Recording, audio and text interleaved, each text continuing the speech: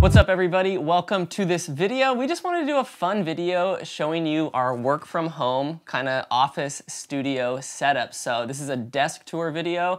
I'm a filmmaker and photographer. Taylor, Joshua, Niles, we all kind of do filmmaking and photography. So we just wanted to do like kind of a lo-fi, just kind of casually walk through what's on our desks. This is not a full room studio tour, but yeah, if you're interested, just enjoy this video. And also during Joshua's desk setup, we're actually gonna pick the giveaway for July's ad revenue. We're giving away like 2,200 bucks to 2 winners, so like $1,100 each. All right, so the first winner is... So Joshua will pick a random comment in that section. Anyways, let's get to it. First things first with me, this is clutch right here. First thing on the list. These are Teva slippers. These slippers are so sick. They have like a back flap. You can go into full slipper mode or fold it down. But anyways, you gotta be comfortable if you're editing all day long. Speaking of comfort, my chair. This is the Secret Lab Titan, I think. I definitely splurged on this chair. This was like right when kind of COVID hit and we were pretty much stuck at home. I was like, all right, well, I need something that my back can be supported, feels good to edit for long stints of time. My desk itself is actually a Husky desk from Home Depot, and we won't go too close, but look at this mess. We got 2 drawers full of just phones, cables, receipts, hard drives. I love this desk because it's pretty much a flat top, just like a slab of wood, but then you have these drawers which you can hide your stuff.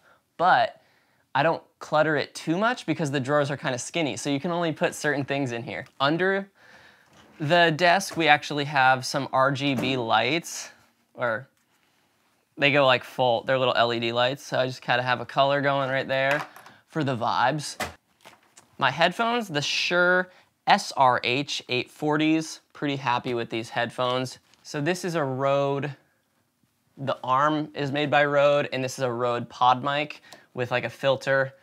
Pretty happy. This is great for voiceovers, for podcasting. Shout out to Dad Strides. And yeah, I like that I can just mount it to the desk over here and it clamps right on the side. Then we have this just chilling here. Shout out to all of you for making this happen. This is like our $100,000. I wish we made $100,000. Someone had to keep it, and I was just like, I'll take it for now. But yeah, Taylor, Joshua, Niles, if you want it, I'll ship it to you. This vlog camera right here usually sits on this, but this is the Benro Table Pod Pro tabletop tripod. It's super good, carbon fiber. I did a video about this, which I will link in the description, about some Benro products, but this one is so good for the desk.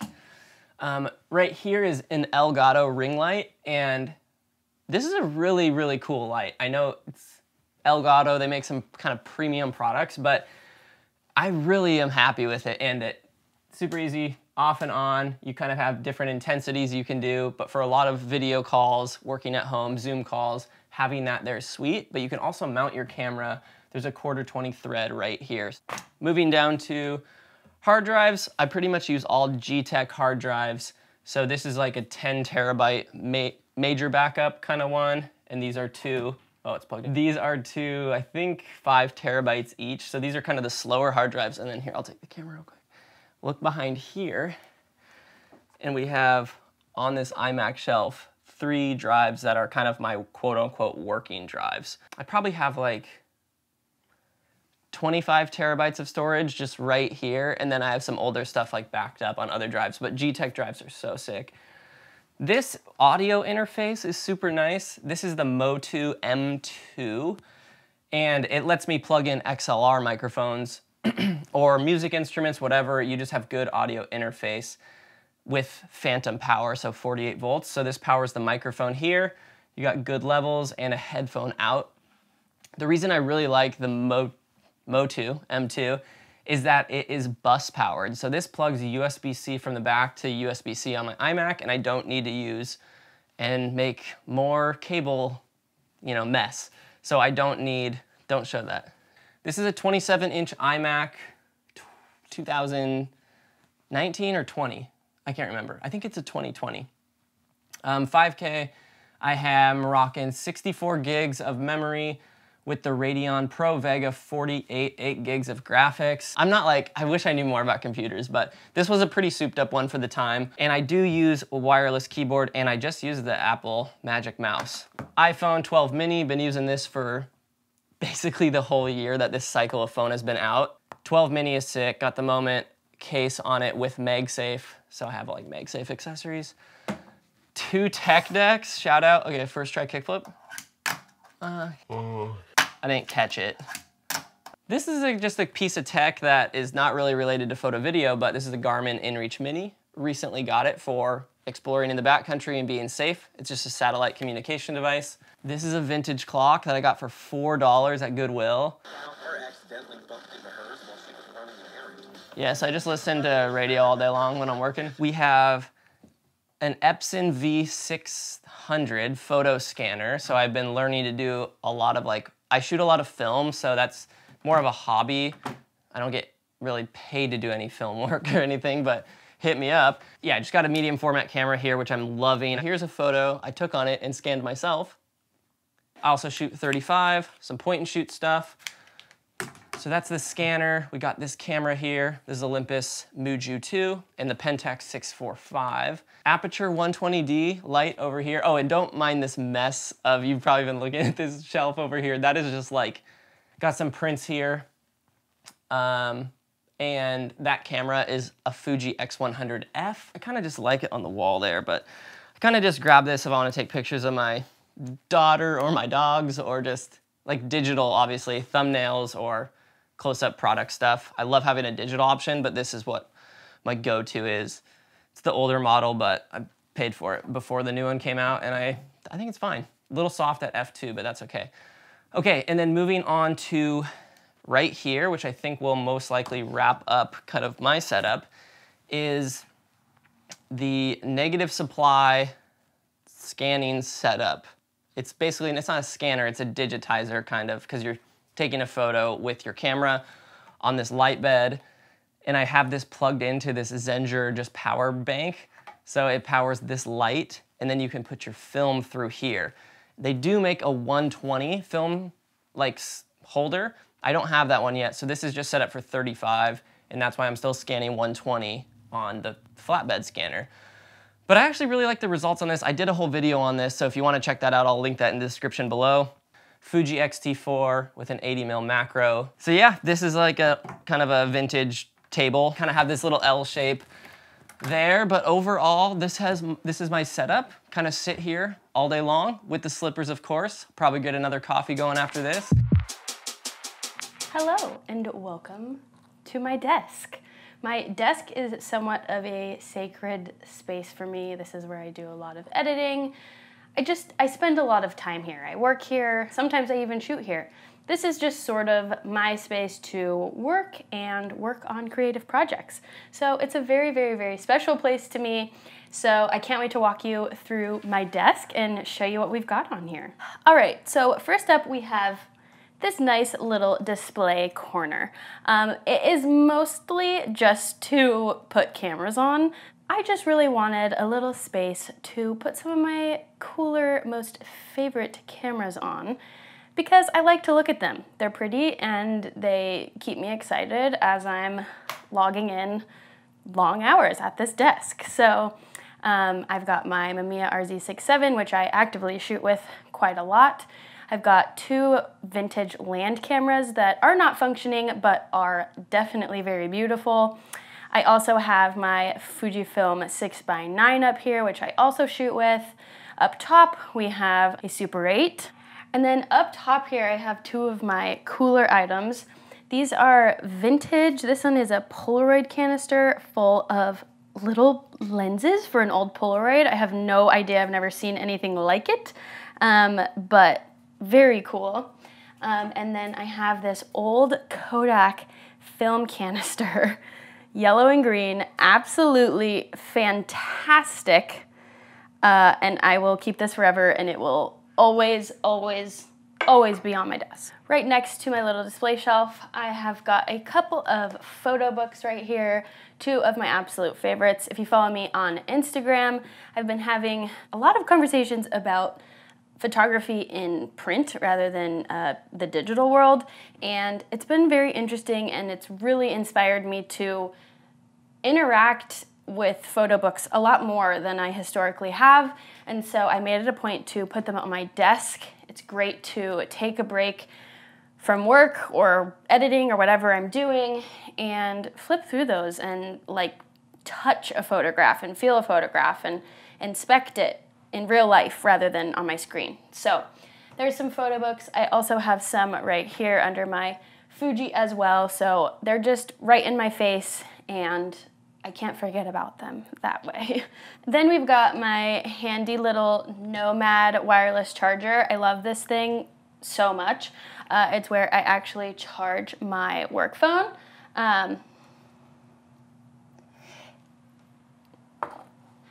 So next up, of course, is my laptop. This is a MacBook Pro from, I don't remember what year. Do you guys like this angle? I've got my trusty mouse, of course, and then, of course, my Lifeline, my Lacy hard drive. I own about 18 of these, and by the time I die, I don't even want to know how many I'll own. So, next up, we have my very cute little fabric coaster. You can guess what this is used for.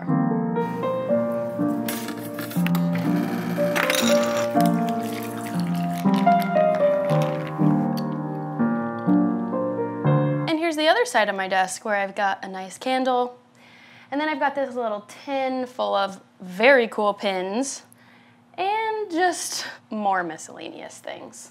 So this desk is a crank-up desk, so it can be a standing desk, which is awesome, and I store my headphones right here on the little crank lever.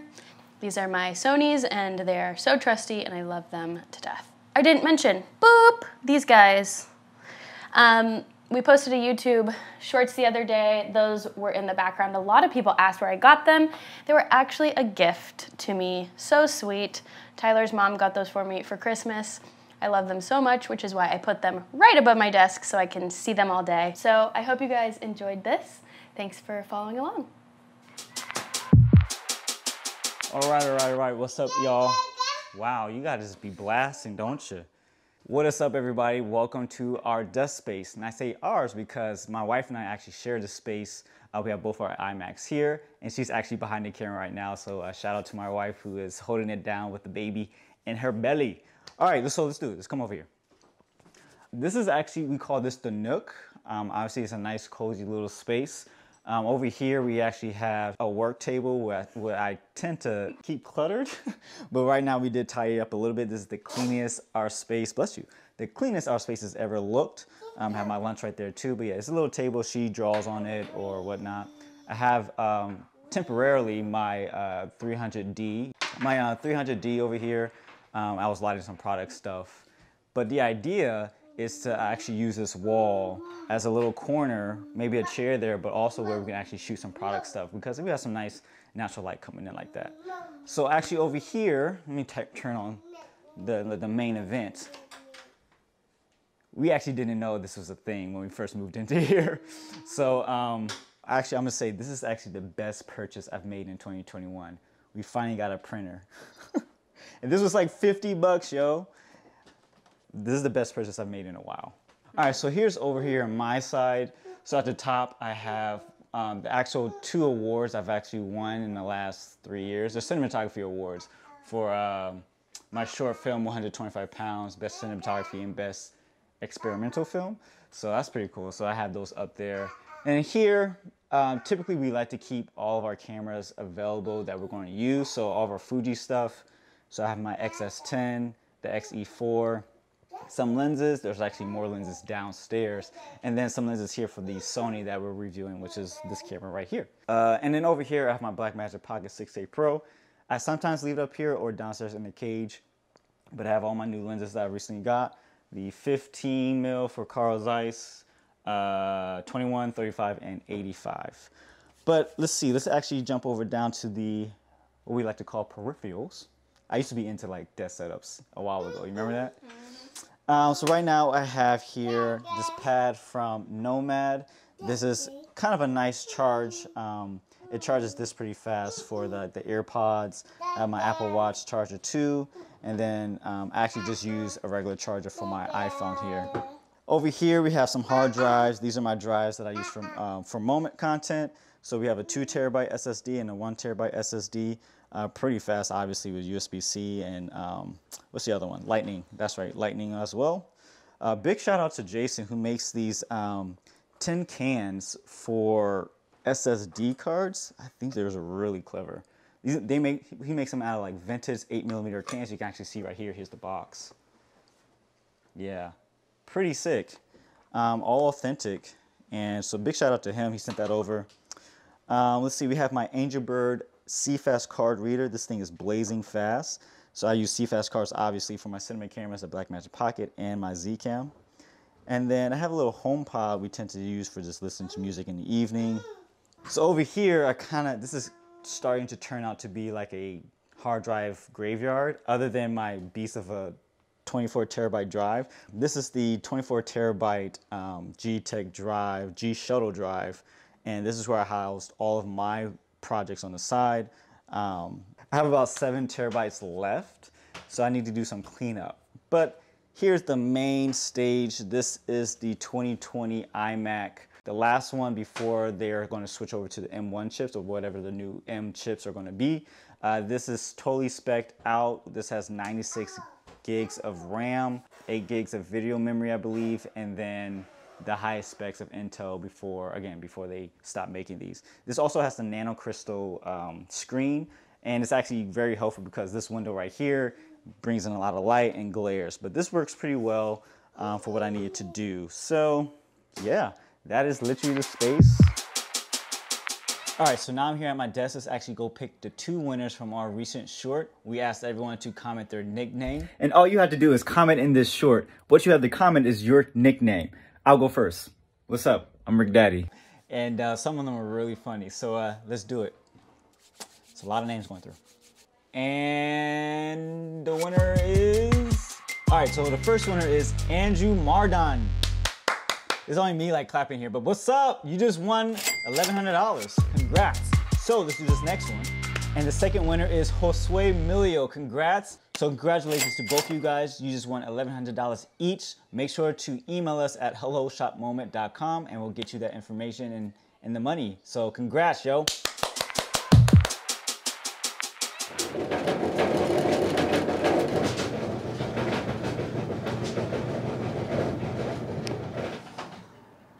So everyone has been showing you these awesome, desk setups, these studios.